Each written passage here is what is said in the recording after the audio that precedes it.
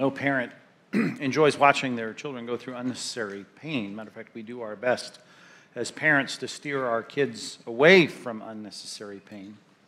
That's obvious, but equally obvious is the fact that there's plenty of necessary, painful situations that our kids have to go through. They have to do things they don't like. They have to do things that are unpleasant. They have to do their homework. They have to go to the dentist. They have to endure the loss of the soccer game. They have to go through the pain of homesickness at camp.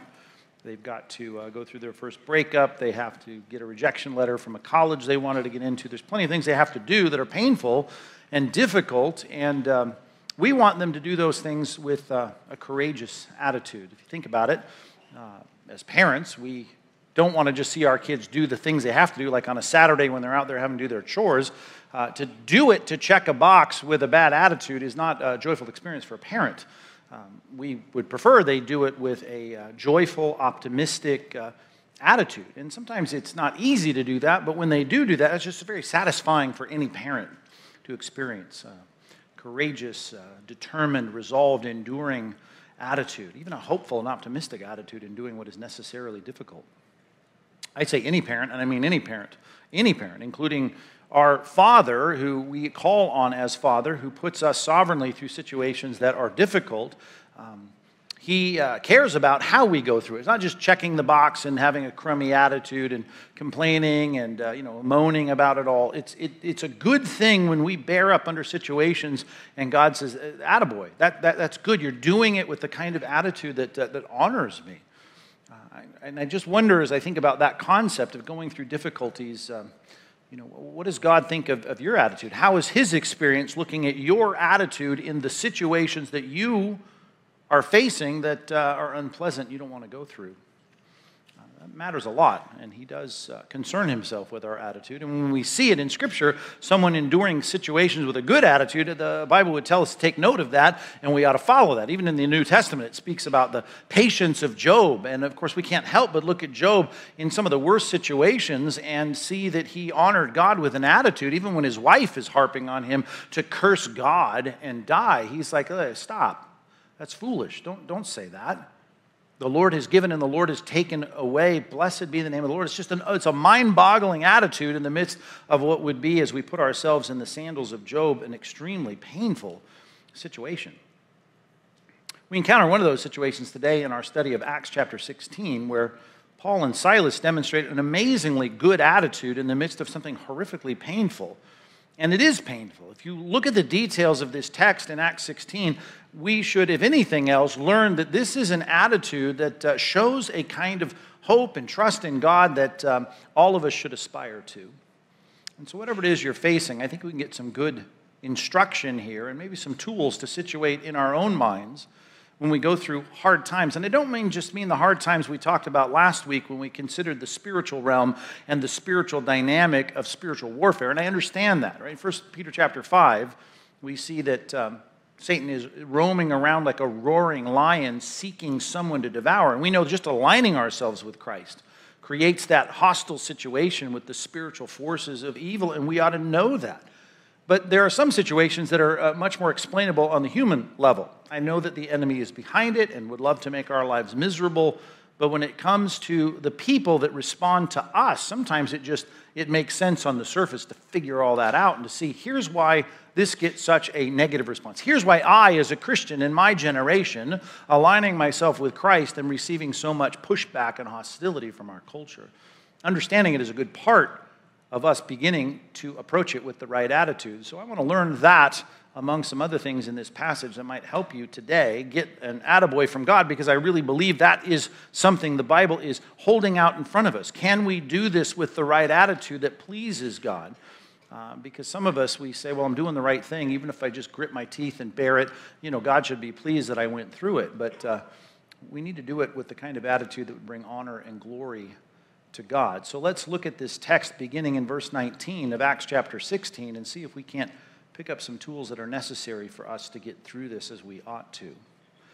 Now we're going to jump into the middle of the narrative, and I'm sorry for that, but to break down these texts in a way that will help us really digest each element, we're going to jump in the middle of this, and you'll remember where we were last week, and then we're going to stop at a place you're not going to be satisfied with, but there's more coming, Lord willing.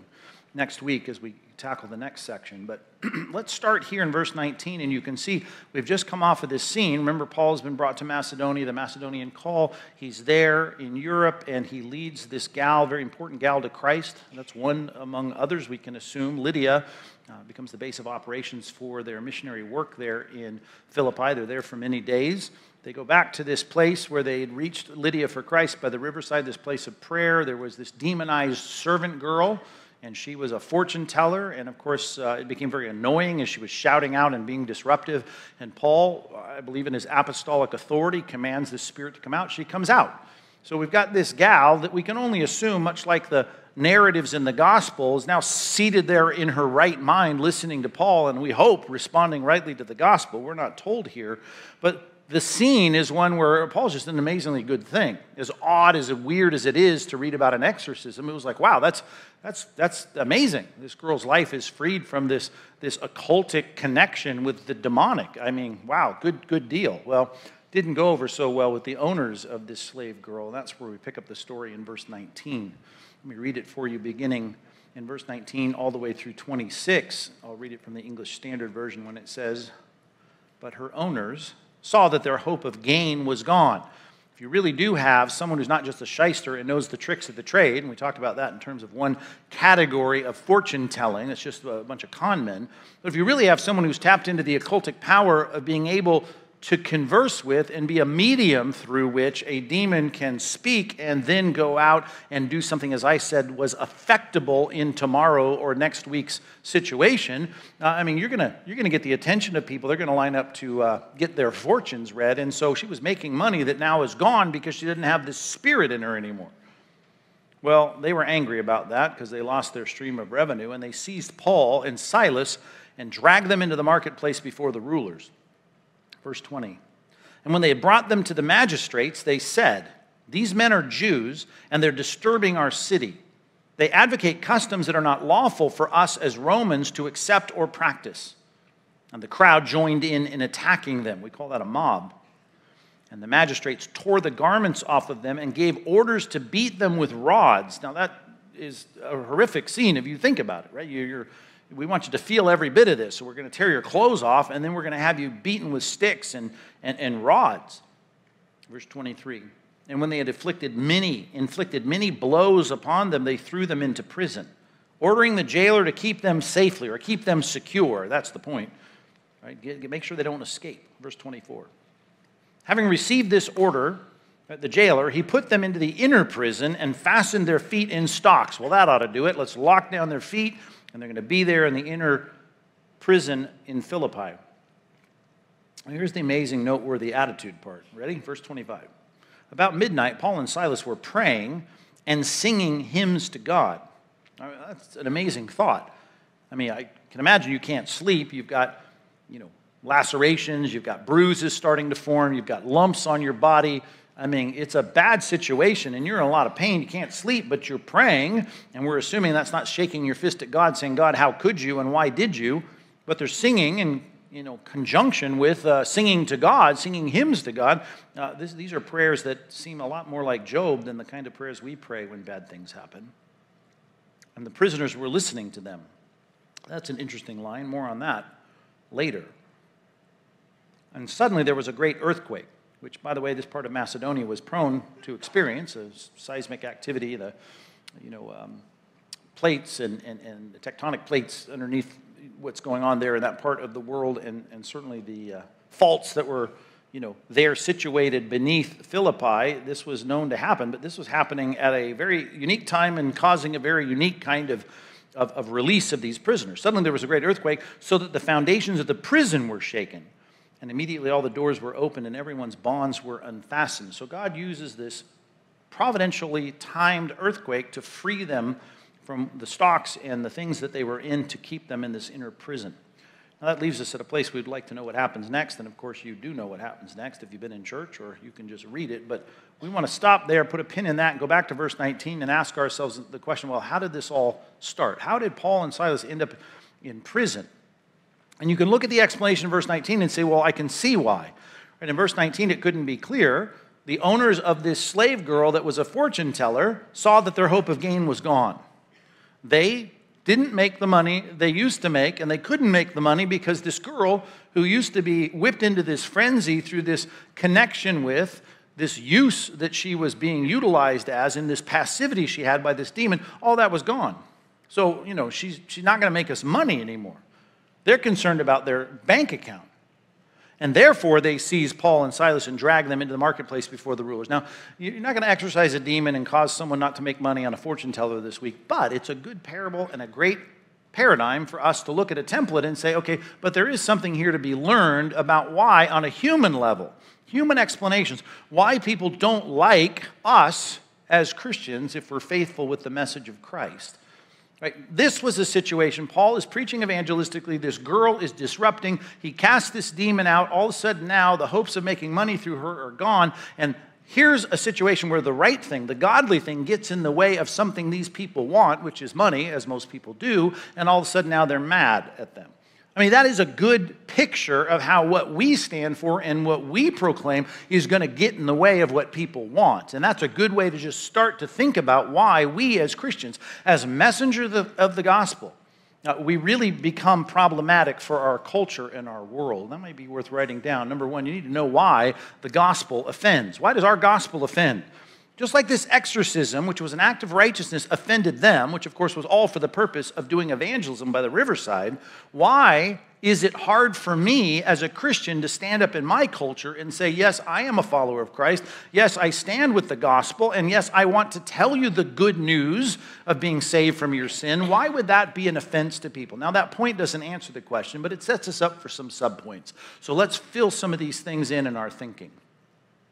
Let's step back and think about what the Bible says regarding the gospel. The gospel is not something, the good news is not something that when you hear this good news, you can just add it to your life as you are and as you live. There is something that the Bible continually talks about as it relates to you being in right relationship with God, with heaven, with the King of heaven, and the King of kings and Lord of lords, the Christ, the Messiah, that's going to change everything about your life. Whatever is important to you ends up becoming subservient to, it becomes subject to this thing that we're trading in everything in our lives for. This Christ, this King, this Savior, this Lord becomes the King of everything. And this whole arrangement of saying, I'm going to align myself with Christians, I'm going to be a follower of Christ, it ends up supplanting the supremacy of everything else. Right? Christ becomes supreme. The gospel in my Christianity becomes the defining element of my life. So if I'm going to put in a subpoint here, I guess I'm going to start with this concept here, right? Basically, Christ becomes preeminent. Christ becomes supreme. I am now going to say everything in my life is of second importance to Christ. And therefore, if it's going to mess up my revenue stream, that's okay because Christ is more important. If it's going to mess up my hobbies or my schedule or my patterns or my bank account, whatever it might be, it doesn't matter. My relationships, my job, if it changes where I live, it's okay. Because I know this, when I came into this thing called Christianity, I'm kind of giving up all that I have. Matter of fact, that's a good passage to jot down. Luke chapter 14, verse 33, when Jesus says, if anyone's going to come after me, anyone's going to follow me, you've got to give up everything that you have. Right? You're going to say everything is subject to the lordship and the kingship of Christ. That's how it works. Let me put it this way. Turn with me to Matthew 13. Matthew 13, Jesus gives two parables back to back, which explains what it's like when the kingship of God, when the arrangement of me fitting in with heaven, when my name gets written in heaven, as Jesus put it, when I get right with my Maker, when I say, hey, I want to be right with God, here's what happens to everything else in my life. It becomes subservient. It becomes less important. It becomes secondary to this whole arrangement called, in this case, verse 44, the kingdom of God. Look at this with me. Matthew chapter 13, verse 44. Jesus told this parable. The kingdom of heaven is like a treasure hidden in a field. Now, we call it good news. Is it good? Is it good? Yeah, it's good. This aspect of the goodness of the good news in Paul's situation was freeing this girl from the power of Satan, right? This demon is no longer going to have control in her life. And I trust she came to faith in Christ, became one of the followers of Christ, became a sister in Christ with Lydia. That's what we hope is taking place. Nevertheless, someone that is related to her, someone who owns her, this slave owner, says, wait a minute, you're messing my life. I don't like it with her being rightly related to God. The kingdom of heaven, it's like a treasure hidden in a field. It's a good thing, which a man found. He stumbled upon. He just came upon it, and he said, oh, I want that. He covered it up. Then in his joy, I found something here valuable, supremely valuable. How valuable is it? I'll sell half of what I have. No, I'll sell all that I have, and I'll buy that field because I need what I just found, what I stumbled upon. The kingdom of heaven, be rightly related with God. For me to enter this thing called the kingdom, to say Christ is going to be my king, I'm going to be rightly related to my maker. Right? It's as though I say, this is so valuable, this is so important, everything else, right, is going to be cashed in and traded in my mind to this supreme Christ. Christ is going to be king. Christ is going to be in charge. Look at the next parable, verse 45. Again, the kingdom of heaven is like a merchant in search of pearls. And you can see how this shifts. Someone stumbles upon something valuable, or here's someone looking for it, right? And there are people that think, I need to figure out what life's all about. I need to figure out what religion is true. I need to figure out how it is that the world is so messed up and what theology might explain that. I need to figure out who I am and where I'm headed and what I'm made for, and they're looking for answers. They want this thing. The kingdom of heaven is like a merchant in search of fine pearls, who, on finding the one pearl of great value, they find it, they come upon it. It's like, this is it. This is what I've been looking for. Went and sold half of what he had. No, he went and sold all that he had, and he bought it. That picture of exchanging, right, is a great picture of what happens in that arrangement where Jesus puts it very straightforwardly in Luke 14:33, you want to follow me? You want to have Christ? You want to be in my team? You want to be in the kingdom? Well, you have to give up everything you have. You basically are signing it over. And if you struggle with that, I will point it out. To think of Matthew 19, when Jesus comes upon the rich young ruler, and he's like, oh, I'm good. I got all the rules right. I do everything I'm supposed to do, which, of course, he didn't. So Christ says, hey, okay, great. Sell everything you have and come and follow me. And because he had great wealth, the text says, right, he was sad and went away. And Jesus, right? Jesus turns and says, hey, how hard it is for a rich man to enter the kingdom of God. Why? Because the more you have, the more you're giving up. The more you're saying is subservient to Christ. That's why someone who doesn't have a lot to say, well, here I am. I'm going to put everything under the lordship of Christ. I'm going to say Christ is supreme. I know that he is of supreme value, and I put it underneath that. Well, if there's not much, it doesn't seem to be as costly. But if I'm a rich young ruler, I got my future in front of me, I got this great career, I got this path of advancement, I got a lot of money, and now Christ is saying, here's the thing. I don't think you understand. The kingdom of heaven being rightly related to me, you're putting it all on the line. Did we come to God and we recognize God is God and I'm not, and we're saying you're in charge? If we call on the Lord, right, to save us, that's the picture there in Romans 10, right? He'll save us. We call out to him and we recognize that he is the king. He is supreme. Now here's the thing. You go to your marketplace, you go to your work, you talk to your neighbors, you talk to the other parents on your kid's soccer team, and you talk about everything being subjected to Christ. I mean, that's a reason the gospel would offend people. I mean, I can see if you want to kind of add him to your life. I mean, I can see if it's something that might help me, but to say, no, I'm putting everything under Christ. I'm saying, if I'm going to be in this, I take all that I have and say it does not rival the importance of this. That's hard for people to do. As a matter of fact, it becomes offensive. It seems cultic, right? I mean, it seems wrong. It seems like a brainwashing. Why would I want to be a part of that? Not only is it that Christ is giving us this picture of everything being subjected to the supremacy of Christ, but there is a sense in which all of a sudden now, if he is the Lord and the King, he gets to call the shots. He gets to say what's right and wrong. Think about this girl. Why did we say last week we know that this was wrong? Because it says in Deuteronomy 18, God had revealed his will, fortune tellers and necromancy and all these things involved in trying to contact the dead or the mediums or the spiritists. It's wrong, it's occultic, and you should not do it. Who gets to say this is right or wrong? Well, God does. And of course, Paul and Silas and Timothy and Paul are going to say, well, it's wrong and it shouldn't be done. It shouldn't be done because God says it's wrong. See, Christians, when they say, okay, I want to proclaim a message to you that says Christ is supreme, I'm also saying, and Christ gets to define what is right and what is wrong. Not you, not the culture, not the polls, not what people think, not what you feel in your tummy. It is what God has said, and therefore, I'm now subjecting myself to a God who gets to make the rules. Christ is supreme, and Christ makes the rules, And Christ is here affirming everything all the way back, as he says in Scripture, to Genesis when he talks about he created the male and female. He gets to decide that. All of that is his prerogative. And why would I not want to be under the authority of Christ? Because I don't want him to tell me that what I'm doing is wrong.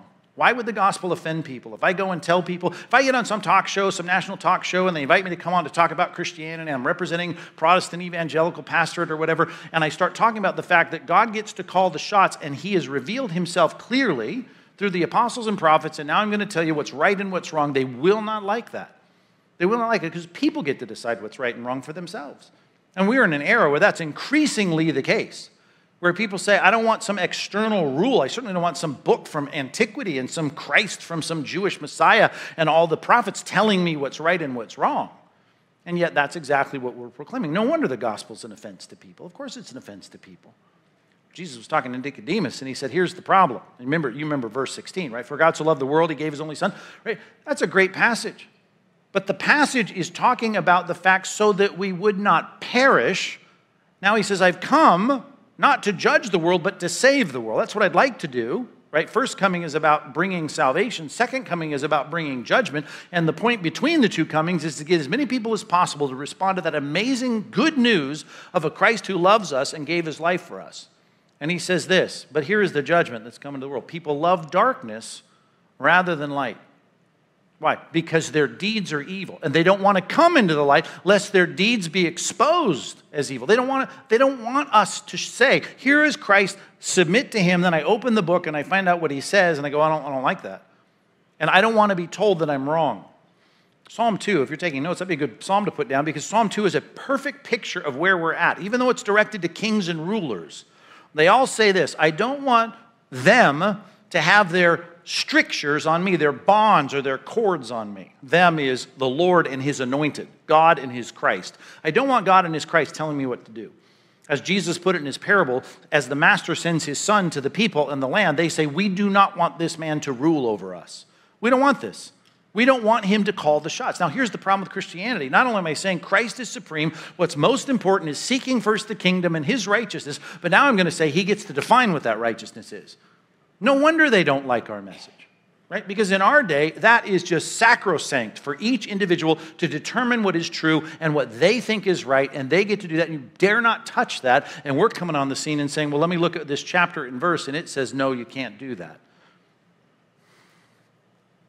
By the way, you can get away with talking about Jesus and God at your work and with your friends and your neighbors and the other kids or parents at the soccer game, as long as you try to tell them that Christianity and God are just going to merge into their lives and allow them to do whatever they want to do.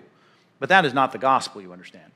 I mean, that's a perversion of the gospel to say, well, listen, whatever your idea of a good life is or a wonderful life is or a blessed life is, here, add a little Jesus and maybe he'll help you get there faster. You can have your best life as you define it if you just get Jesus into your life. Right? Well, that's not Christianity. Christianity is Christ is supreme. The kingdom of heaven, you exchange everything for you to get it. Christ becomes the Lord and he calls the shots for your life. He gets to tell you what's right and wrong. Once you become a Christian, listen to this passage, Titus chapter 2, verses 11 and 12. That grace of God, and it is good news. It's grace that we get to get saved even though we don't deserve it. It's bringing salvation for all people, right? Jew and Gentile. Training us to renounce ungodliness. That's the hard part. We don't like that, especially if someone else defines it for us. Worldly passions, what everyone else wants to do, and to live self-controlled, upright, and godly lives in the present age, which makes it even harder because now I'm going to be an outcast. I'm going to be the minority. It's exactly what our message of Christianity is bringing to our generation. It's the same thing that was brought to every generation of faithful evangelists. They're saying, we stand with a Christ who's in charge of all things and gets to call the shots. He makes the rules.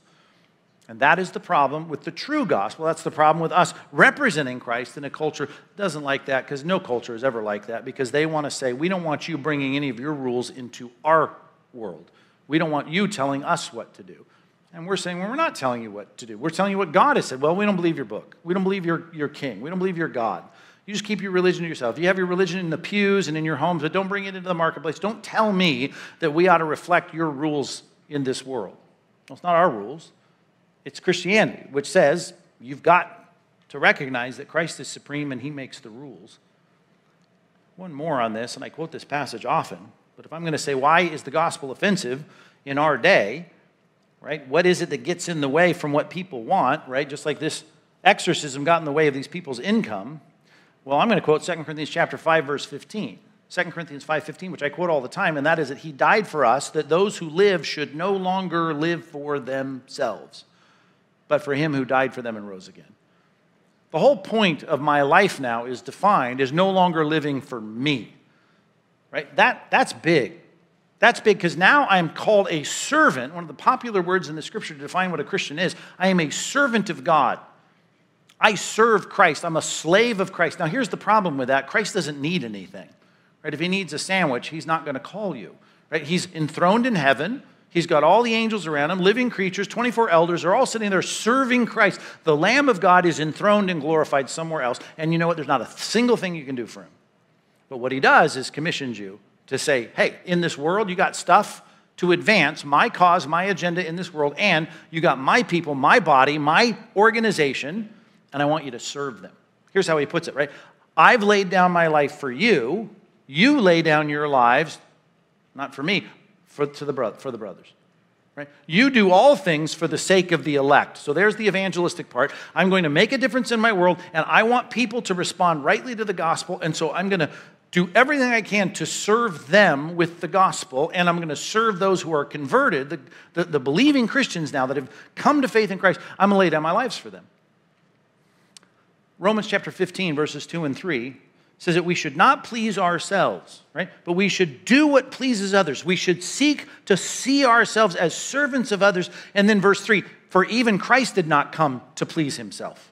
And of course, that brings us back to the Gospels, and we hear that all the time. Jesus said, I didn't come to be served. I came to serve and to give my life as a ransom for many. Hey, you want to be great?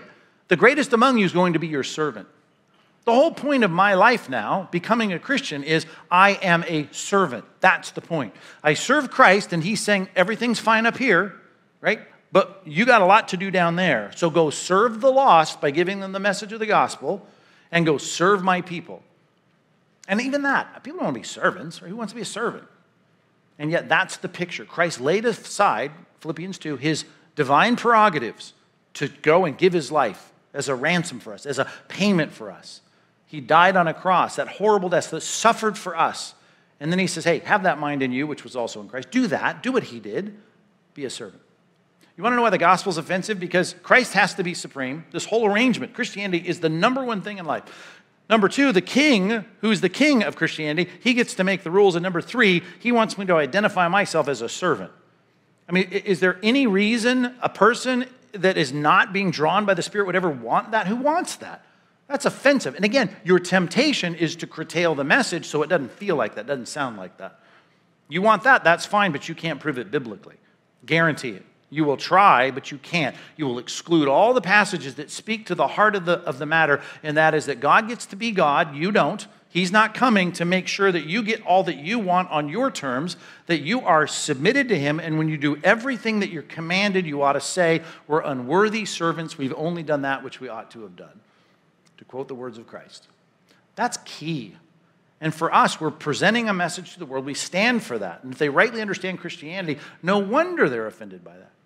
And if it gets in the way of your income, oh well. If it gets in the way of your hobbies, oh well. If it gets in the way of your relationship, oh well. If it causes division in your home, Jesus said it's going to. Oh well.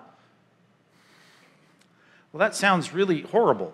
Turn with me to Philippians chapter 3. Before I leave this first point, I suppose if all you're looking at is the cost, it is horrible. Right? You have less income now, slave owners. That's horrible. I feel bad for you. You have less disposable income now. Maybe you were counting on that to pay your rent in Philippi. I'm sorry. But here's what you get in exchange. Paul is talking about his resume and all the things that would help elevate his life. Hebrew of Hebrews, circumcised on the 8th day, all the things that he was. He was rising in the ranks of the powerful in the Sanhedrin to be this great leader of the Supreme Court in Israel. I mean, he had this going, and it was all going to serve him, but now he becomes a Christian. Look at verse 7, Philippians chapter 3. Whatever gain I had, I counted as loss, right? That's the hard part. We're just looking at the price tag right now. For the sake of Christ. Indeed, I count everything as loss for the surpassing worth. There's three words, the surpassing worth. That'd be good for us just to ponder. Is that Does that make sense to us? It better make sense to us. The surpassing worth. To say you now have a person that you have power over in your household, right? This slave girl that now is freed from demonic power, right? And she's, I'm hoping, trusting in Christ like Lydia and the rest of the people getting saved in Philippi. I mean, you ought to rejoice in that. And then you ought to do the same, but no, I don't want to because it's affecting my income. Well, I count everything loss because I understand the surpassing worth of knowing, look at this pileup of words, Christ, the Messiah, Jesus, the Savior, my Lord, the boss, the King, of knowing Christ Jesus, my Lord. For his sake, I have suffered the loss of all things and count them, and here's that Greek word, you've heard this preached on before, skubalon, the poop, right? Here's the doo-doo I know, sorry. This is church. This is as bad as it gets here. It's the poop now that I'm saying, it used to be valuable to me, but now it's loss. How lost is it? Just want to flush it. I don't care. I don't care about my resume. Because now I'm a servant of Christ. I've traded everything in for Christ, for knowing Christ. He gets to make the rules, and he's told me what to do, and now I'm out to do it. It doesn't matter about my own success. It doesn't matter about my value in this world. I don't care about any of that. I count it all as rubbish, as it's translated here, in order that I might gain Christ and be found in him, not having a righteousness of my own, comes from the law, but that which comes through faith in Christ, the righteousness from God, depends on faith, that I may know him and the power of his resurrection. And then if it costs me something like suffering in a Philippian jail, that I may share in his sufferings, becoming like him in his death. Look how he was unjustly crucified. If I'm unjustly killed, doesn't matter. I'm a servant. Christ is the king. I do it for him, that by all means possible I may attain the resurrection from the dead. I mean, I know what I'm cashing this in for. I'm cashing in my life that would be over in a few short decades anyway, with stuff that I've amassed that, as Ecclesiastes says, will go to someone else anyway. And I've cashed it all in to value Christ as supreme. The kingdom of God is the ultimate. Christ is the one who gets to call the shots, and me as his servant, and he's directing me to serve his cause and serve his people. And that's just the way it is. And you know what? It's a good arrangement. It's the best exchange I've ever made. And that's how Paul views it. I get the way the world doesn't understand it. But if you're faithful to the message, just get ready and know why it's going to offend. And I've given you some reasons there. But that's not what they say. Verse 20. Go back to our passage, Acts chapter 16, verse number 20. It says in verse 20, and when they had brought them to the magistrates, they said, these men have messed up our revenue stream. No, that's not what they say.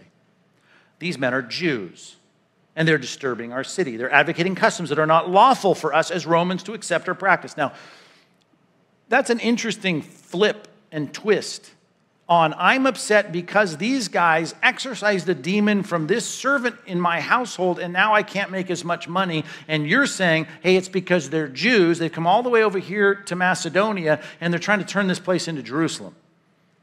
Right? That's not really the motivation, but that's what they're saying. And by the way, verse 22, it works. The crowd joined in attacking them. I just want to show you this is not really the reason. Not really the reason. As one commentator put it, and it's not all that recent either, as I recall, the commentator said they played the race card, right? That's a good line. They called them Jews, which, by the way, may be the reason we only have Paul and Silas in stocks in the prison, because the other two characters that have been named, Luke and Timothy, well, Timothy's not fully Jewish, and Luke is not, and so they do play the race card, and they say, okay, you are trying to mess up our culture by bringing in values into this culture that we don't want and we can't accept. And so they take the two Jewish men, fully Jewish men, and they put them in stocks in the prison. And the point is, now we're going to something that is beyond what actually happened. What actually happened was you helped a girl who was enslaved by a demon. And now we're saying, you're trying to turn our town into something that looks like, some kind of Jewish enclave. We don't want that.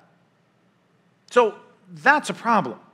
The average Roman, if you really thought about what Paul was advocating, would not say, well, you're really messing up our society. Now, I know they had their occults and they had their practices and they had their gods, but in reality, to have this girl who's screaming in the middle of a public meeting, it's not like the average person would say, yeah, you've done a really bad thing there by putting her in her right mind. They wouldn't say that. As a matter of fact, Paul would later say, As he writes the Romans, the Roman Christians, he says, you know what, all you Roman Christians, Jew and Gentile, I want you to pay taxes. If there's a position of honor, you ought to give honor to them. If there's revenue that's due, you ought to pay the revenue. You ought to be a good citizen, Romans 13.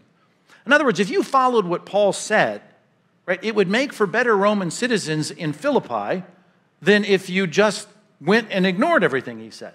Right? Paul is really doing a service to the culture. And yet they're saying, well, I don't like this. We're going to blame you for bringing your Jewish customs into our culture, and we don't like that, even though the real problem was it's affecting my bottom line. My revenue stream has been dried up. And you'll find that all the time. And people will buy it. The crowds will jump on it. The crowds will join in attacking them. And the magistrates will say, we've got to punish you. We're going to tear your shirts off, your cloaks off. We're going to beat you with rods, and then we're going to put you in prison. And that's exactly what happens, right? Verses 20 through 24. You should expect this because not only does it happen to the followers of Christ, it happened to Christ himself. And that is that they brought unfounded accusations to them. You ought to expect that. Number 2, if you're taking notes, expect unfounded accusations. You're going to be called things that are not true. And you're going to struggle with that because you're going to think, wow, I don't like the way that they're calling me a hater or phobic or whatever they're calling me or narrow-minded, right? You can't help the truth of the gospel, right? Hinduism is not going to lead you to forgiveness. And you're going to say Christianity is going to, and they're going to call you a bigot. You can't affirm the cultural sexual ethic. You're going to say, no, God the King gets to make the rules. He's made the rules, and Jesus said what those rules are. The Bible says what those rules are, and you need to keep them, and they're going to call you a hater. They're going to call you some kind of horrible person. And all I'm telling you is you should be ready for that. I mean, it doesn't matter what we say, no matter what we do. Right? I mean, a couple weeks ago, this is a different kind of sermon than the last couple of weeks. A couple weeks ago, I was talking about complementarianism and egalitarianism. And what did I say in that very long-worded first point, which was just 2 words but lots of letters? I said, you know, complementarianism is not misogynistic. Remember that point? You kind of laughed at how long those words were? Right? And the whole point, misogynistic, means this view in Scripture does not mean I hate women. Guess what I got accused of the following week? You'd never guess. Being a woman hater. Misogynistic. And all I'm saying is, listen, not only did I say it up front, that's not what I'm saying. That's not what I'm thinking. It's not what it doesn't matter. You can say all you want. You're not homophobic. You can say all you want that you're not trying to destroy anyone or you're not trying to hurt anyone or you don't hate anyone, and you're going to be accused of all of that. Get ready and be ready because that's exactly what happens. Remember when Pilate was sitting there listening to the Pharisees bring charges against Christ? And here's what the Bible says. He knew it was because of envy that they had delivered him up.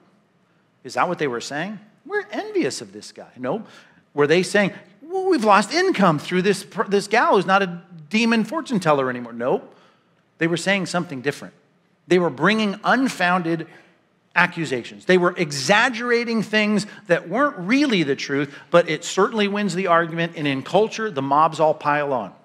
You watch what happens. You have a well-reasoned statement on social media about something, and the comments and the mob rule that takes place on these social media sites, and none of it makes any logical sense, but it doesn't matter. It wins the day. The mob will jump on and beat them with verbal rods. It happens all the time. And you sit back and go, I can't even engage in this. It's absurd.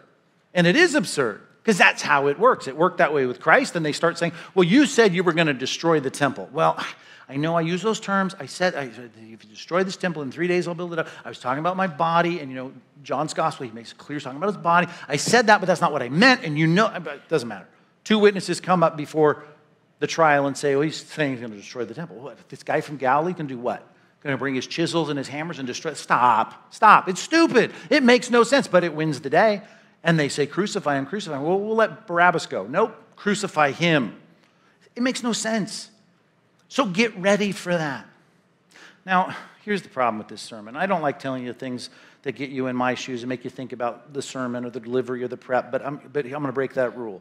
If you've been in my homiletics class, I tell you not to do this, but I'm going to do it. Here, ready? I start working on this sermon. And, you know, I've had 2 sermons that were doozies in the last 2 weeks. I'm like, oh, I'm ready for something different. I get to this passage, and I think, oh, man, it's about Christians doing the right thing and suffering. How many sermons and acts have we had like this?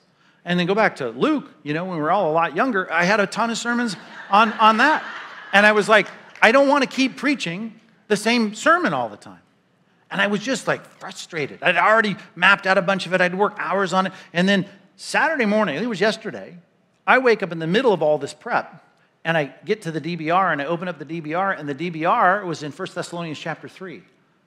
And if you've been doing the DBR, there were some words in those first 5 verses that just ministered to me in an amazing way. One word in particular just jumped off the page at me.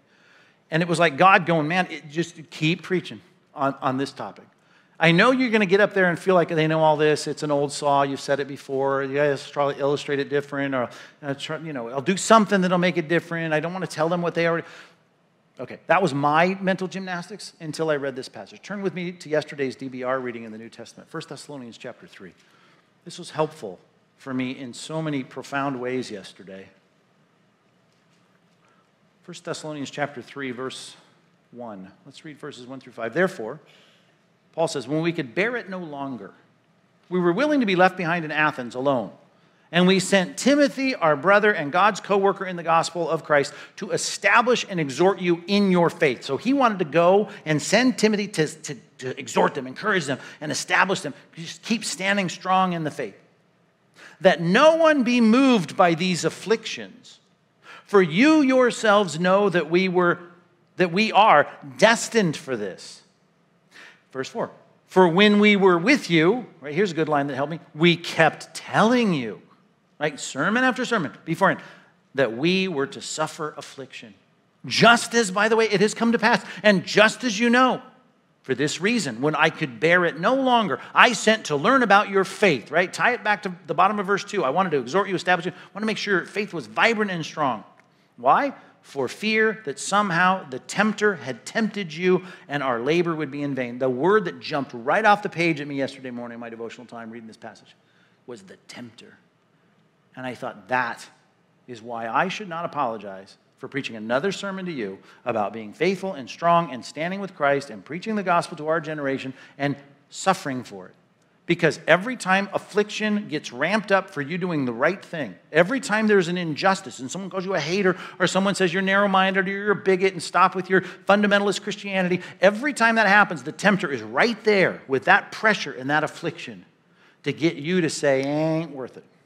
It's not worth it. Go back to Jesus' parable in your mind. He tells the parable of the 4 soils and he says the sower goes out to sow, the seed is the gospel, and it goes to all these different soils. Do you remember the 2 middle soils? It says they receive the word with joy. And one of the soils, right? Think about this, without root, the persecution arises because of the word, right? They'd receive the word with joy, but persecution comes because of that word. And because of that persecution, immediately fall away. Now, of course, we would say, theologically, from a biblical perspective, it's because their faith was not saving faith. But the tempter was there to say, what are you trusting? How are you trusting? You should not be suffering for holding on to this truth. You should not be saying, I trust in Christ, and then if things get hard, this doesn't work. And people bail out. They say, I don't want this. I'm not interested in this. Because persecution. Because the tempter is there going, no. Don't trust God the way you ought to trust God. Saying, I trust him as the king. I've exchanged everything for him, the rule maker, and I'm his servant. For the rest of my life, come what may, if the world throws everything at me. Right? Don't.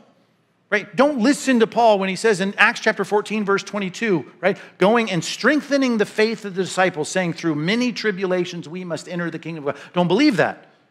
He kept preaching that, and I'm preaching another message to you about you're going to suffer for doing the right thing. And all I'm telling you is that's because I want to be someone who can say, I kept telling you this, because when it happened, the tempter was right there. Because think about it. Here we are, Sunday morning. There's still some seats available for people. If you were to go back from the founding of this church back 17 and a half years ago, think about it, and you thought about the founding, all the people that came through these doors and sat in these services and were excited about the Bible, they were excited about their faith, they were like, this is great, I'm all about it, it's a newfound understanding of Scripture, and they were just excited. If we had kept every single one of those, and just you can take all the people out that moved because of jobs or they died or whatever it is, and you just look at people that right now are living in South Orange County, reading the paper, walking the dog, thinking about whatever they're going to do this afternoon, and they don't have any interest in coming to Christ, right? How many of them it would be because they realize if I hold this view out there in my job, in the marketplace with my friends, if I do it the way they uncompromisingly keep telling me to do it, I am going to be suffering for it, and I don't want to suffer. I'm just saying, if you had all those people back and not one of them was lost, think about it. You couldn't find a parking space. Right? We'd be up to having 5 services every weekend because we couldn't hold everybody. And I'm saying every one of those, it should be a painful loss for us. Paul says, I had a fear that somehow the tempter had tempted you, and all of our work, all those sermons, all that preaching would be in vain. And all I'm saying is I guess what I should get used to is preaching periodic sermons. Not like, oh yeah, I remember 2 years ago, Pastor Mike talked about it could be hard at work if I hold to biblical Christianity. I want you to say it was 2 weeks ago he said that. I want you to say, yeah, well, he kept warning us. He kept, verse 3, right? We're destined for it. Verse 4, we kept telling you beforehand it would happen. Going to cost you your job? Yeah. Going to cost you a relationship? Sure. Going to cost you a revenue stream? Yes. Yes, I'm telling you that's going to happen. And you need to recognize that the thing that's going to shake us is when people attack us. It's going to cost. They're going to exaggerate. They're going to say things that aren't true. They're going to bring unprovable accusations about your motives. When they say those things, man, check your heart. Make sure it's not. Right? I hope you're not a hater, right? But you prayed the Psalm 139 prayer, right? Search me and know me, try my heart, see if there's any wicked way in me. I want to make sure the accusations aren't true. But they're going to accuse you, and your goal is to say, no, I expected it, I knew it was coming, I was told we were destined for that, but my faith is going to remain strong. How strong do you think Paul's faith was here and Silas's faith in verse 25? Look at it. After being beaten with rods, without a shirt on, think about it. They're in the inner prison, fastened in stocks. You can't sleep very well, fastened in stock. About midnight, you're in pain. You can't sleep. You can't get comfortable. Who knows if they even had a blanket in this cold, dank prison. But about midnight, Paul and Silas were praying and singing hymns to God. And the prisoners were listening to them. The whole point of Paul and Silas preaching by the riverside was to get more people saved. The only reason they shut down that girl was because they were annoyed that she kept interrupting. The whole point was to see people hear the word. Like in Luke chapter 14, Jesus tells the parable of trying to get people into the banquet hall, and the people that they asked didn't want to come, and he said, fine, servants, go out into the highways and byways and just bring anyone in that will hear. And that whole chapter ends. We got those great verses that I just talked about, ending in verse 33. You got to give everything you have. And then a short little paragraph, and it ends with this, right? To him who has ears, let him hear. And the whole point is, I need people to hear this message. Chapter 15 starts with Jesus going out and talking to people about the message, and it uses the same word, akouo, to hear. It says in the Greek New Testament, he went out, right, to the Pharisees, not to the Pharisees. He went out to the tax collectors and sinners, and they were hearing him. They were listening to him, right? The Pharisees grumbled because, look at, he's hanging out with the tax collectors and sinners. Now, I don't know. I don't have the comparison here. Maybe everyone was happy to hear him at the riverside, but maybe at some point God says, listen, they're not listening to you. I got some people that will listen to you. They're going to hear you with a good attitude in the midst of your trials, and they will be interested in why in the world you would have such a positive view of God in the midst of such trials and troubles and injustice. They got people, now they have an audience. Just like Paul, when he was incarcerated, he shares the gospel. The whole Praetorian Guard now is hearing the gospel. They're not bitter. They're not angry. And then it says, suddenly, verse 26, there was a great earthquake. The foundations of the prison were shaken. As I said, this is an area prone to earthquakes, but the timing and the effect, all God governed. Right? The foundations of the prison were shaken, and immediately all the doors were opened, and everyone's bonds were unfastened, and it was like a jailbreak. Bam. God does this jailbreak. Now,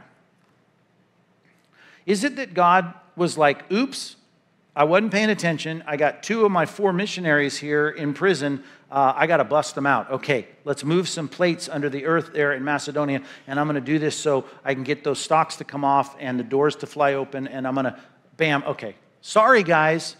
Right? Is that how that works? Did God not know? Was it like Paul and Silas going, finally, right? I wish you would have got me out, before the beating, right? No. They were like, they knew. They're praising God. They know that this is God's will. Like Job, the Lord is given, the Lord is taken away. The sovereignty of God, they know that. They knew that God was in charge of their lives. And I'll bet even Luke adds this line because Paul and Silas get out and tell them, we had the prisoners listening to us. They know God is sovereignly doing this thing called affliction and unjust suffering, and there was some purpose in this, and I think it's hinted to right there. But then God says, okay, we're done, I'm getting you out of here. To pray and to praise in the midst of such trouble and pain is a sign that they were trusting in a God for the things ultimately that they knew were secured. As Paul said when he was in prison in Philippians chapter 1, even if I die here, right, I have all courage and resolve that even if I die, in my body, Christ will be exalted, whether by life or by death. I'm going to do what God wants me to do. I trust him. It's like Hananiah, Mishael, and Azariah, right? Think about it. Right? Even if you throw me in the fiery furnace, Shadrach, Meshach, and Abednego, that was their Babylonian name, said, even if God can save us. He can. But even if he doesn't, right, we're still set on trusting in him. Our hope is fixed on him. Number 3, that's exactly what Paul and Silas were doing. That's what we should do in the midst of our unjust suffering. Number 3, we had to fix our hope on a God who saves. Now look at the screen and look at the word save and look at the quotes I have around it, right? Put those on your outline, right? A God who saves, quote unquote. Now, the question I have is, did Paul and Silas get saved from the prison? And the answer would be yes. Is that a good use of the word? Yes. Paul uses the word that way. It's used all through the scripture in that way. The Bible talks about being saved from prison. God talks about being saved from illness. God talks about, James chapter 5, God talks about being saved from armies, back in the Pentateuch, in the Hebrew Old Testament word, Yeshua, which we get the word Jesus from, salvation. Saved from all kinds of troubles, Psalm 103, saved from all kinds of things, right? But then there's a kind of salvation that the New Testament talks about, and it adds words and adjectives like this in the book of Hebrews, eternal salvation, or salvation to the uttermost, the book of Hebrews puts it. So there's a kind of salvation that we think of when you hear the word salvation, but there's all these other kinds of salvations in the Bible. You use the word saved in a variety of ways. I've saved these leftovers. I saved a seat for you, right? You use those words that way. But then you know when you use it in the right context, when you're thinking about God and eternity, you say, saved, right? I'm saved. I'm saved from the penalty of my sins in eternity. Here's what they were hoping for, right? Is that God would save them from their sins. That's the whole point of the gospel. The whole point of the gospel. Whether by life or death, they know this. My hope is in Christ. Next verse, for me to live is Christ, to quote Philippians chapter 1, but to die is gain. I just know that's settled. Salvation is secured. And a great passage for you to study sometime, Hebrews chapter 6, as he says, God wants you to have this hope and confidence and assurance. He says, like an anchor in your soul. God has made his promises firm. You should not doubt him. And that if you died today, you should know that you're going to be in the presence of God.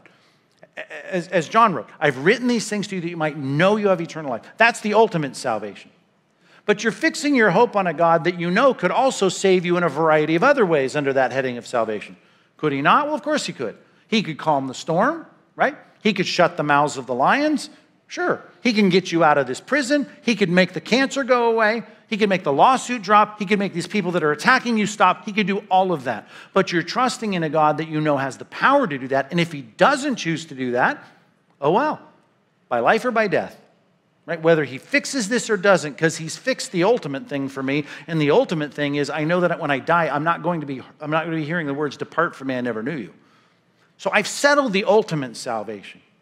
But when I say I trust in God in the midst of my unjust suffering, I know he could save me at any point during this. And I just know that's up to him. I'm going to trust him whether he does or he doesn't, because he is a God who saves. Turn with me to 1 Peter chapter 2. This is important for us to catch, because when it comes to the idea of what it means to be a Christian who trusts regardless of the situation, Christ becomes our template for this, and this is a great text. 1 Peter chapter 2, start in verse 19. And I know this is a word, it's like the word glory. We just have a hard time getting a clear picture of it in our mind, and it's the word grace or gracious. But try and understand this. Verse 19, for this is a gracious thing. Gracious thing. It's a thing where God's Fabarez. It's a thing where God, I started with when a parent sees a kid going through a tough time and going, yes, attaboy, it's good. God's approval, God's favor, right? This is a good thing. It's a gracious thing. When mindful of God, and there's my third point, fixing my hope on a God who saves. I'm being mindful of God. If I'm mindful of God in the midst of this, I endure sorrows while suffering unjustly. Now, Paul and Silas in a prison, suffering unjustly. They're mindful of God. They're mindful that God is a God who's in charge of all things. They're singing praises to him. They're praying to him. Right? That's where God's favor rests. The Spirit of Christ is there. Verse 20. For what credit is there if you sin and are beaten for it and you endure, right? If Paul and Silas were out doing, terrible things and sinful things, it was awful what they were doing, well then, take your lumps and just, grit your teeth and bear it.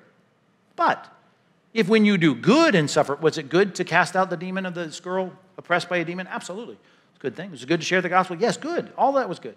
And you suffer for it, right? If you point out God's standards, is that good? Of course it's good. If you share the gospel and the only way to be saved, is it good? It's good. Of course it's good. If you stand with Christ, of course that's good. And if you suffer for it, right? Think about this. And you endure, well, that's a gracious thing in the sight of God. It's like God draws near there. It's like God's credit, like God's smile is upon that. Like God is saying, yes, that's good. It's a good thing. For to this you have been called. Now, you got to take that demonstrative pronoun there. To this you have been called. What's this? Right? Well, to be the object of God's grace, certainly, but what's the context? To suffer, right? When you've done the right thing, right? When you know you've done what's right and you're still suffering. You're called that. What do you mean you're called to that? Yeah, no, that's exactly right. Because Christ also suffered for you. Now, I know he suffered to save us, but that's not what we're talking about here. He left you an example so that you might follow in his steps. So he suffered as a template and a pattern. And what did he do? Well, I'm glad you asked. Verse 22. He committed no sin, right? He talk about innocent and suffering. Neither was deceit found in his mouth. He wasn't even lying. He never lied. When he was reviled, he did not revile in return. When he suffered, he did not threaten, but he continued, here it is, entrusting himself to him who judges justly. Right? They knew, sitting in the stocks in Philippi, this is unjust. We shouldn't be here. The magistrates were wrong to tear our robes off. The magistrates were wrong to have us beaten. The mob was wrong. The people that were concerned about their paycheck and their revenue stream through the demonic growth, they're wrong. They're all wrong. We're not wrong. We did the right thing. And when you do the right thing and say the right things and stand for the right things, you just need to have that clear conscience. I know it's the right thing. I'm going to entrust myself, fix my hope on a God who ultimately saves. Right? He vindicates. He ends up saying to these on his right, enter into the kingdom prepared for you from the foundation of the world. And to those on his left, right, depart from me, you accursed ones, into the fire prepared for the devil. God is going to separate, right, the people that are accusing us and the people that are mocking us and the people that are accusing us of being haters and bigots and all of those are going to be punished. Either that or we're going to get through to them with the gospel and their sins will be appended to the cross. But either way, he's going to settle the score. It's just such a great line, continuing to entrust ourselves to him who judges justly, mindful of God. Those are big phrases, and I'm just trying to put that into a point for you. Fix your hope on a God who saves.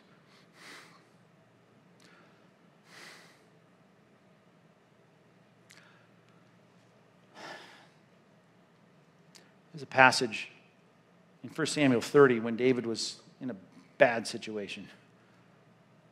End of a losing battle, his family gets captured, the people he's with, their families got captured, and it says in verse 6 of 1 Samuel 30, David was greatly distressed, for the people spoke of stoning him, because all the people were bitter in soul. You can imagine a lot of situations where David is in trouble, and here's when he's in trouble, everyone wants to kill him. The last sentence of that verse, and I'll take you and your small groups to that, it's on the questions for your small group discussions this week. There's just that great line. But David strengthened himself in the Lord his God. He found strength. When everyone was rising up, did David do a wrong thing? No, it wasn't about that. Did Paul and Silas do a wrong thing? No. Did Jesus do a wrong thing? No. The unjust suffer. You didn't do anything to get that cancer. You didn't do anything to have that lawsuit. You didn't do anything wrong to have these things happen, but you're there and you're suffering and you're receiving the hostilities of whoever it is. And all I'm saying is you've got to do what David did to be able to refresh yourself in the Lord your God. I always think of that. I can't help but think of that when David is led out of town. I think I quoted this one recently. And Absalom is on the throne, his own son, and it's this coup d'etat that has taken place. And Shimei's throwing rocks and stones and dirt at him. And he finally gets to the Jordan River, and he refreshes himself. He dunks himself in the river. And I can just picture all the dirt coming off his face. And I'm thinking there's got to be more to the writer of the Psalms, right? So many of the Psalms with that. I always think of this passage. He refreshed himself. He strengthened himself in the Lord his God. I'm just saying, you need to find the great solace in the midst of your trial when the pressure is on and the tempter's at the door to say, I am not going to back down from the real gospel. I know it offends. I know I'm going to be accused, but I will fix my hope on God like Job did, like Paul did. When I was a student at the University of Arizona in Tucson, there was this weird thing going on up the 10 freeway around the Catalina Mountains there called the biosphere. Anybody remember the biosphere? This really weird, hermetically sealed lot of acreage where they sealed it off, had its own, filtration system, had its own ecosystem. They had irrigation, and they had, trees, and they had water and ponds and a coral reef, and they tried to create this whole environment where people could live in there, and it's like completely like something you build on Mars. You could live in this little biosphere. Nothing was going on when I was in college, and I read about the fact that though they had everything that you could need in there, things started to fall apart. The trees that they had planted to bear fruit and do all the things in there, they started to fall over, and they called it a rainforest. They're mini rainforests. Trees started to fall over because though it had all the nutrients it needed, those trees in the soil, they had fertilizer, they had irrigation every day, they finally realized, the horticulturists come in and they said, hey, the reason your trees are failing is because there's no storms, there's no wind, there's nothing pushing these trees around to dig their roots deep down into that soil. And they're just going to collapse on their own weight. And that's exactly what started happening. They had to artificially generate pressure and affliction on those trees to get them to be healthy. Peter said the testing of your faith, the testing of the genuineness of your faith, that produces that perseverance for you to sit there and suffer the persecution that arises because of the word is there for you to do what the soil that fell away didn't have, and that is to dig roots down.